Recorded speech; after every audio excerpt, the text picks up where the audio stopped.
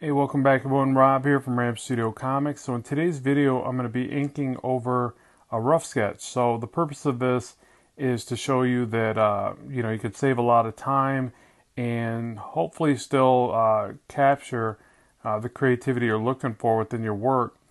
So I've been playing around with this for quite some time. Sometimes I'll even go direct to ink. Now, obviously, if you're working with a digital software, it's not nearly as bad, right? It's real easy to erase back, to re-ink, and you can turn the eraser to any pen that you want, so you can even erase in a fashion where it really helps the artwork, not just soft erase, but like really sculpt your lines.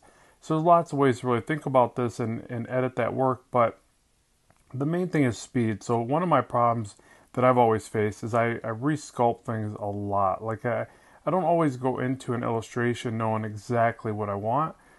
So I'll take and erase back and redraw and redraw and redraw, and it can just really suck the life out of the artwork. Like you're always going to hear people say that you've got the most expressiveness and energetic feel to the rough lines. So it's knowing that about your work and allowing yourself to leave in some of those mistakes, or maybe not even mistakes, but leave in some of that energy, so that when you go to capture it in your final rendition, you retain some of that.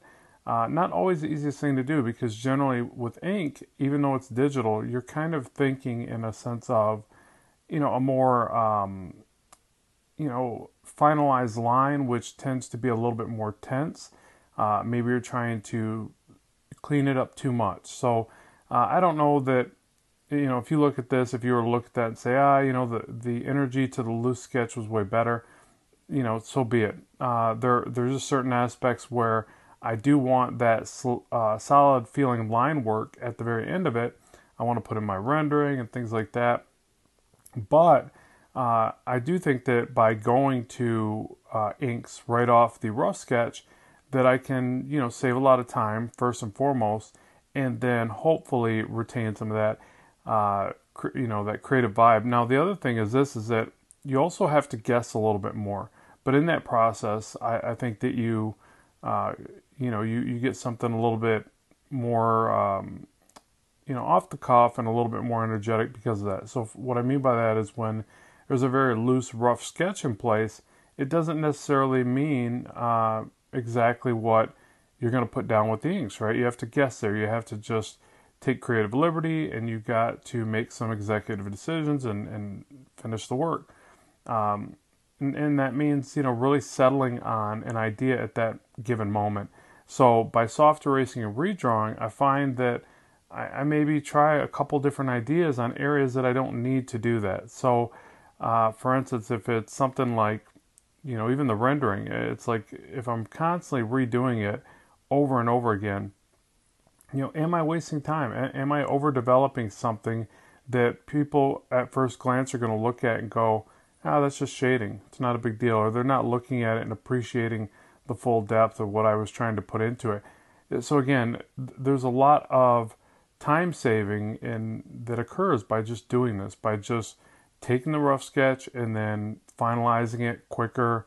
And also you got to let yourself be okay with the flaws. So some of the things aren't going to come out perfect. Excuse me for that part. I was trying to use a hairbrush, which really didn't work. So like for instance, if I'm looking at this, the finger is weird, right? And I could have kept redrawing it. I did redraw it a few times, but I'm like, ultimately, he's this monstrous character anyways. I'm just going to let it fly. So again, there's part of that as well, where you just have to kind of let things be less than perfect. And I talk about that a lot on the channel. Just remember that if you were to look at your work 10 years ago, you're going to go, wow, I totally would have drew that differently today. And that's kind of the thought process that I have when I'm trying to complete work. Like, yeah, can I make it better? Are there areas that are not entirely right? Sure. I'm going to fix the things that are the most noticeable and wrong with the illustration. But at a certain area, I have to just let it be what it is. Less than perfect. There's no such thing as perfect anyways. Done is better than perfect, all that jazz. And get it done. And like that fail faster concept. I love that concept. Even in art and in life, it's like fail faster. Allow yourself to make mistakes, learn from them, and go to the next one. Fail and fail faster. And it takes a minute to get your head to wrap around that, because you're like, fail? I don't want to fail.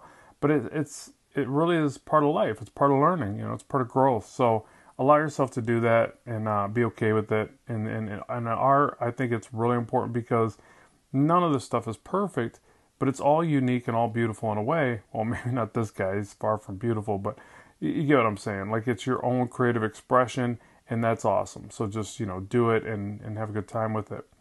And a little bit about this, because I feel like people might ask, as far as like the brushes, I also developed a new brush for this. I think I just promoted it, so I'm not trying to promote it like that. But at the same time, I'll make sure it's linked in the description box below, because some of you guys might ask and they might want it, and I'm going to end up having to add the link anyway. So it's just all I did is I created a brush with more of a cut to it, and I used it entirely through this whole thing. And I feel like it gave me a little bit more of an angular kind of vibe to the work.